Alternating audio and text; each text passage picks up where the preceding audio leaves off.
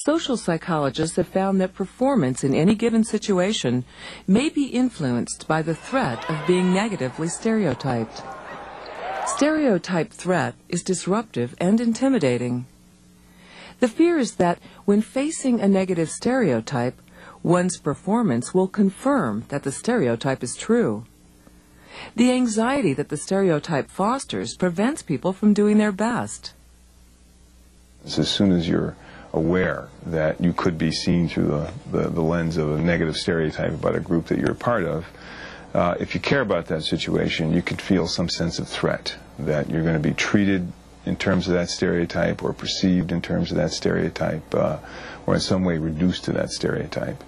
And it's a kind of threat that, as you can tell from that, happens to everybody, because everybody's a member of some group that is negatively stereotyped. All groups have negative stereotypes.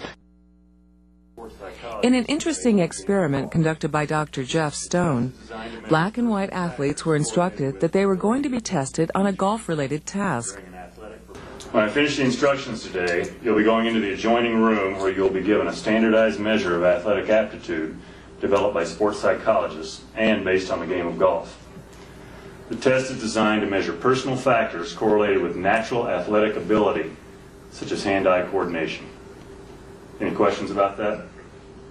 When a group was told the task was a test of athletic ability, the African American subjects did better than the white subjects. When I finish the instructions today, you'll be going into the adjoining room where you'll be given a standardized measure of athletic aptitude developed by sports psychologists and based on the game of golf. The test is designed to measure personal factors correlated with ability to think strategically during an athletic performance test.